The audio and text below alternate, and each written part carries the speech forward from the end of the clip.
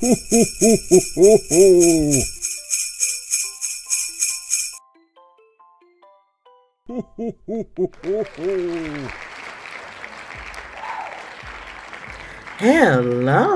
welcome back, boys and girls.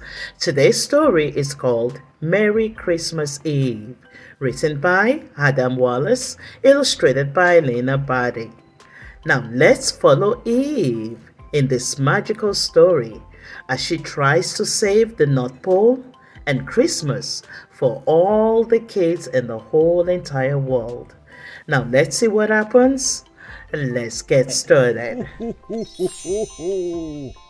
The day before Christmas is a very special day that never had its own name. But that all changed when one special elf rose to glory and fame. Now Eve was an elf with such get up and go, and she worked hard and loved to play.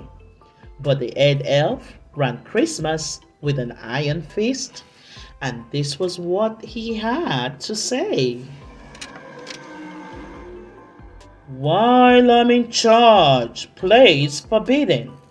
Everyone has one thing to do, and soon I will be number one at the pole. I am so sick of being number two.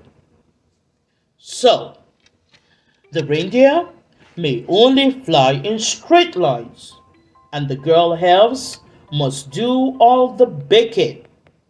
Santa's so busy that he left everything to me, and no, I won't tolerate any head shaking. We're delivering presents to 2 billion kids. We don't have time for fun. No singing, no laughing, no chatting, no nothing. Now get back to work and get it done. Huh? Well, that wasn't good enough for Eve. This wasn't what Christmas was about. It's family and friends and togetherness and fun.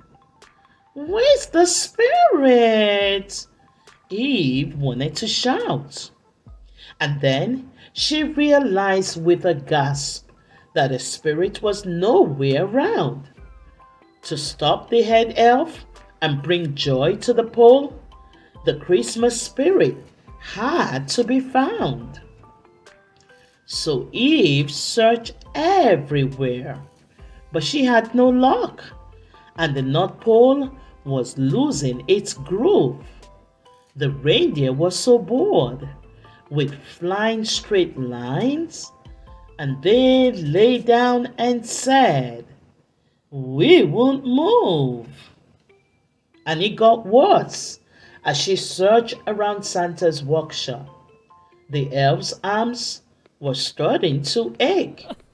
All work and no play turned their smiles upside down, and then there were millions of toys still to make. And still, the head elf kept them under control. "This is my pole. This is my pole. Now do more. Do more." And then Eve's searching revealed a heavily guarded box that she had never seen before.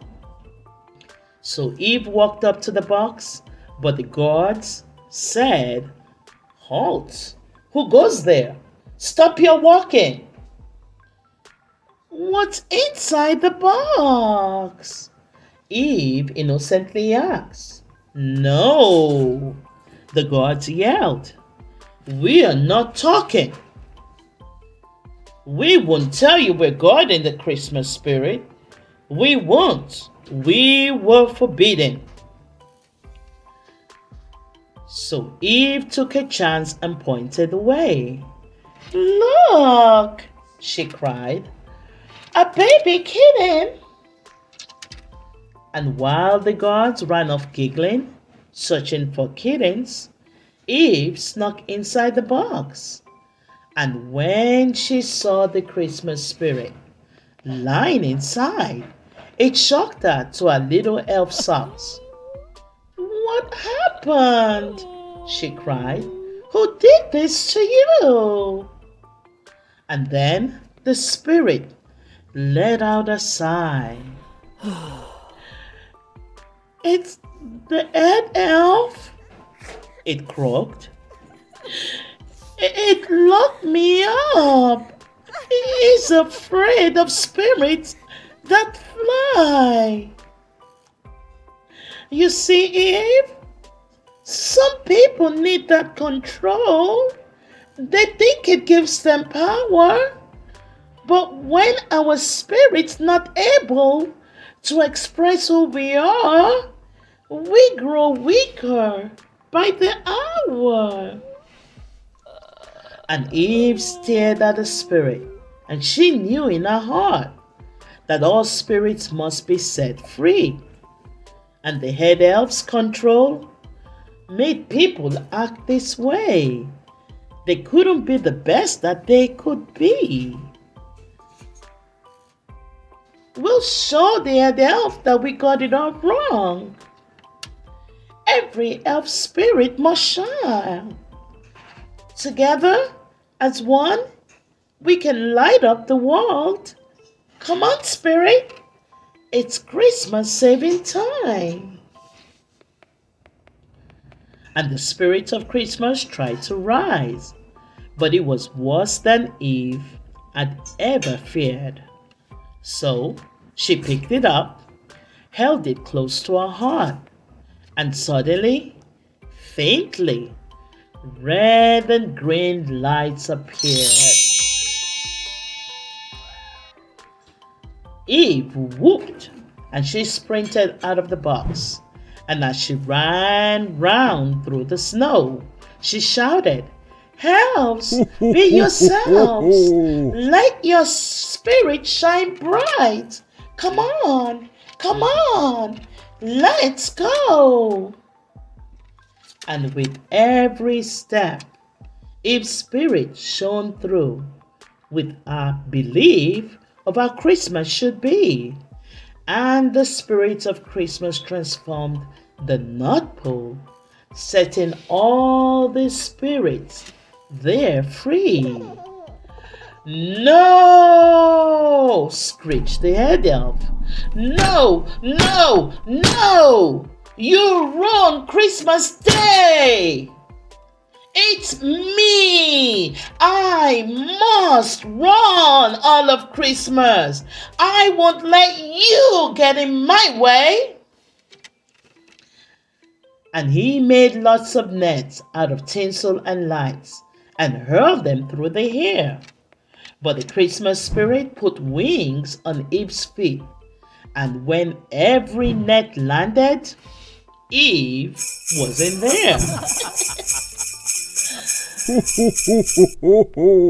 Boomed Santa, stomping through the snow as another tinsel net missed.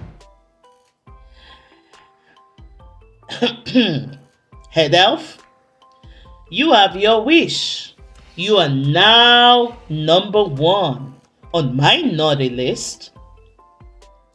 And as the head elf was taken away by the guards, he screamed, "You need me! Nothing's gonna get done!" "Perhaps not," Santa said, winking at Eve. "But at least we'll have lots of fun." I was so worried things were getting out of hand. The gift list had become so large. And I forgot Christmas is about having fun together. So I put the wrong elf in charge. But one special elf had shown us the way. She's reminded us what to believe. We can walk and can play on our own special way. So the new head elf of Christmas is Eve. And Eve buzzed with pride, the Christmas spirit by her side. She truly earned a new fame. And then Santa declared that the day before Christmas now had a very special name. Christmas Eve. Ho, ho, ho. It's Santa here. A very Merry Christmas and the happiest New Year. Ho, ho.